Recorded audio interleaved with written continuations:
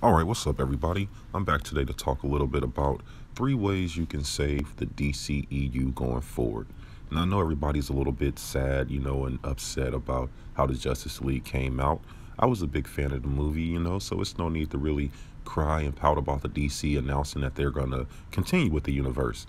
So I'm going to just give you 3 quick ways that they can save the DCEU going forward.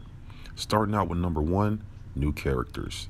You have to introduce Nightwing or Red Hood or Green Lantern. He should have already been established. But let's start out with Nightwing. Just visually speaking, bringing him to the screen would have been awesome as a cameo in Batman versus Superman or, Justice League of some sorts. But Nightwing is a character that I think with today's CGI and technology will look great on the screen. Red Hood. Red Hood should definitely be in there. If you're not going to go with Nightwing, then go with Red Hood. Or a budding movie with both of them, Nightwing and Red Hood. I don't know. You got to think outside the box. You can't just be basic. And I think that's what they've been doing. They've been basic.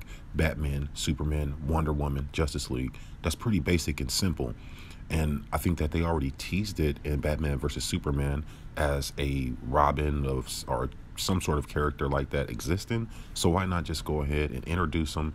In my opinion, this character should have already been introduced in some form, because that's the problem with the DCEU as I see it, is a basic lack of a multitude of characters.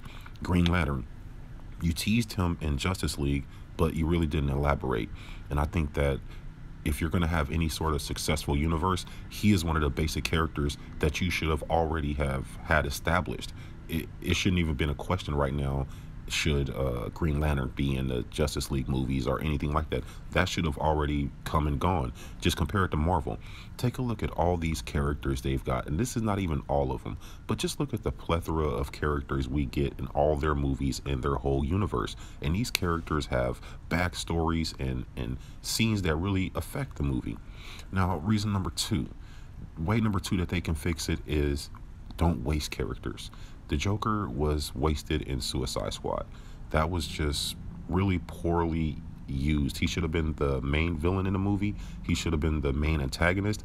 In the whole DCEU universe, we got one scene, one snippet with Batman and the Joker on the scene at the same time. And that was when they was in the Suicide Squad, and Batman was chasing Joker and Harley Quinn, and he was on the top of the car. But that was the only time we ever got to see Batman and the Joker, your two most famous characters besides Superman. That's the only time we got to see them ever make contact. And another wasted character was Doomsday. There's no reason that Doomsday should have been in the Batman versus Superman movie at all, if not just teased, but he shouldn't have been fighting. And I think that if you stop wasting characters like the Suicide Squad, like Joker, and really, if you're going to have those characters in your movie, make it impactful. The Joker shouldn't be a side note. The Joker is nobody's side note. So I think that if you stop wasting characters going forward, your universe will be a lot more successful. And the final way, I think, reason number three, I think that they can correct the DCEU is a origin movie for Darkseid. New characters, that's what you need. You need a Darkseid origin story. Do the opposite of what Marvel is doing. Marvel has created a universe where they have built it all about the good guys, and you know what I mean, and building up their heroes. So I think with DC, since you have probably the best villains in comic books, you really need to go deep into Darkseid, his origins, make it a big deal, make it your next priority besides maybe a Batman movie. I would do a Darkseid origin story and just really get in depth and give people something to look forward to for Justice League 2. And that is my 3 ways I think that you can save the DCEU going forward. Let me know if you agree or disagree in the comment section below. Once again, I'm your boy Dreads, and I will catch you out there in the universe.